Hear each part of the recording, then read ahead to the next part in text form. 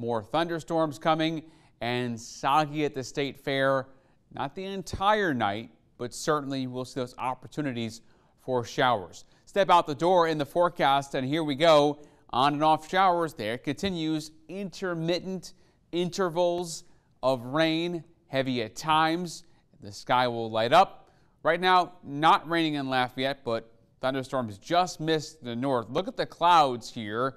You see those all north. So we are dodging that rain north of Interstate 10, and that is a good thing around a good chunk of the area.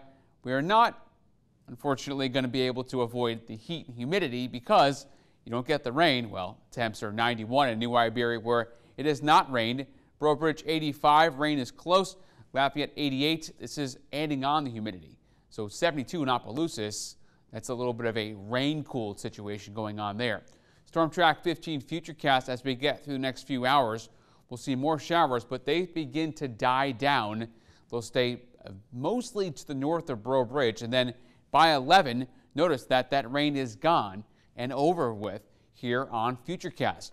We're starting off the day Thursday, a few showers up north of Opelousas in St. Landry Parish. And how about tomorrow? Now, doors are open until 5 o'clock for the State Fair.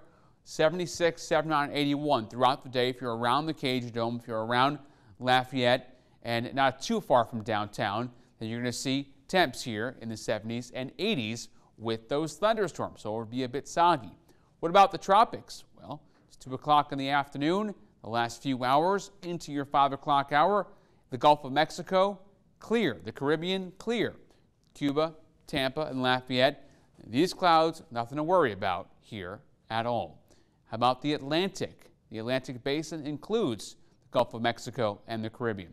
So Lafayette back to Puerto Rico and Venezuela, nice and clear. No tropical systems on the forecast in the short term. So I'm not worried about that for now.